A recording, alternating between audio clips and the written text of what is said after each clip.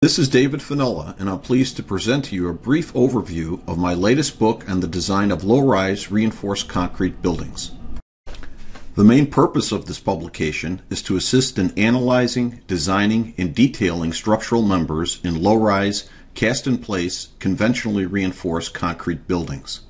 Members are designed in accordance with the 2009 edition of the International Building Code, the 2008 edition of ACI 318 Building Code Requirements for Structural Concrete, and the 2005 edition of the ASCE 7 Standard Minimum Design Loads for Buildings and Other Structures.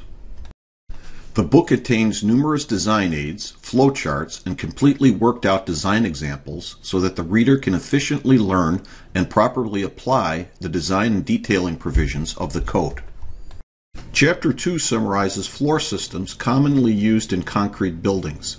Guidance is provided on the advantage of various systems and practical framing layouts. Information on the selection of economical floor systems for various span and gravity load conditions is also provided, along with methods to determine preliminary member sizes. Shown on your screen is a design aid from Chapter 2 that can be used to quickly obtain a preliminary slab thickness for a flat plate based on two-way shear requirements and an edge column, including the effects from unbalanced gravity moments. Lateral force resisting systems typically used in low-rise reinforced concrete buildings are summarized in Chapter 3. Also included is a procedure on how to determine seismic design category and the limitations imposed on the various lateral systems. Approximate methods to determine stiffness of lateral force resisting system elements and distribution of lateral forces to the vertical resisting elements are also provided.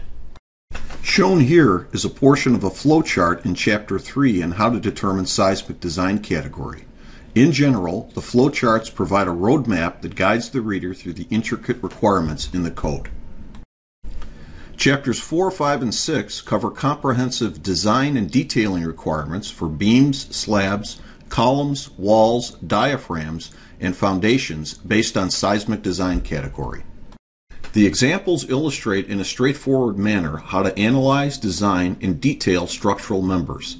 They follow the steps in the flowcharts and were formulated to illustrate provisions that are not commonly covered in other texts.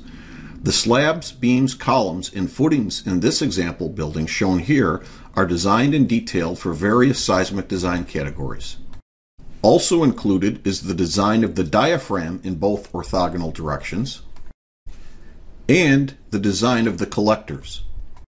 This example illustrates the design of walls with openings. This publication is an excellent resource for practicing engineers, engineers preparing for licensing exams, plan reviewers, and engineering students. The information needed to order this book from ICC is shown on your screen. Thank you for your interest.